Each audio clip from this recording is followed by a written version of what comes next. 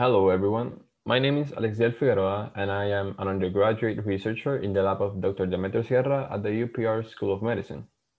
Today, I will be presenting my work on the effects of glyphosate on recognition memory in rats. So, what is glyphosate? Glyphosate is the active ingredient of one of the world's best-selling herbicide, Roundup. At first, it was thought that glyphosate didn't have any associated toxicity. However, clinical case reports and animal studies have shown that glyphosate can lead to behavioral changes, such as decreased spatial memory and working memory.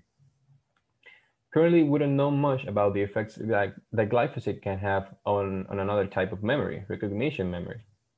Therefore, we aim to determine the effect of systemic administration of glyphosate on recognition memory.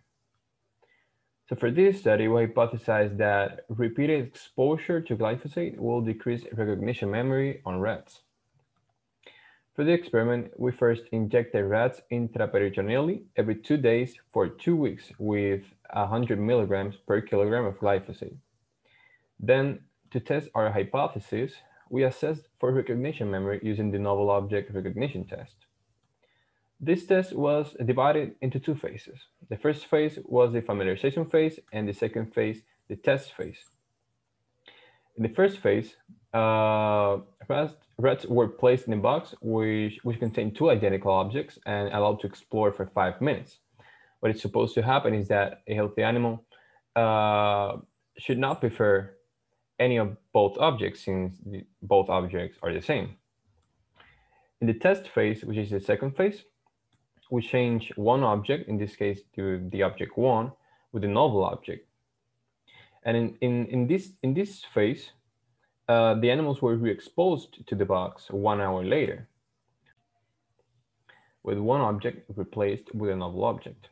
The time spent exploring the object was recorded.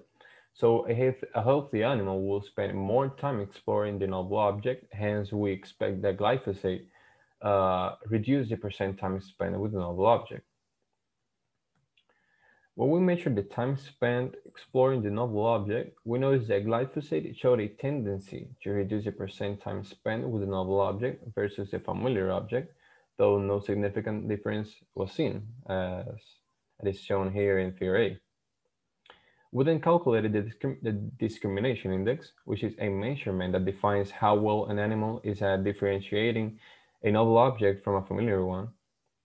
Here, a positive discrimination index implies that the animals are capable of recognizing a novel object, while an index of 0 or below indicates difficulty with this task.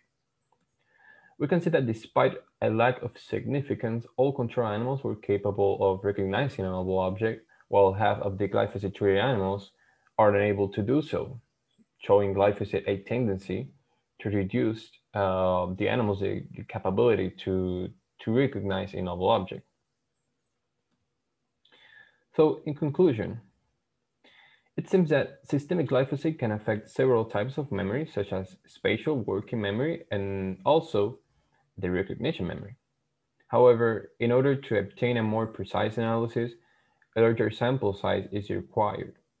For our future directions, we look to increase our sample size and assess the effects of glyphosate on neuronal activity in the hippocampus using CFAS immunohistochemistry. So these are the references used for this presentation.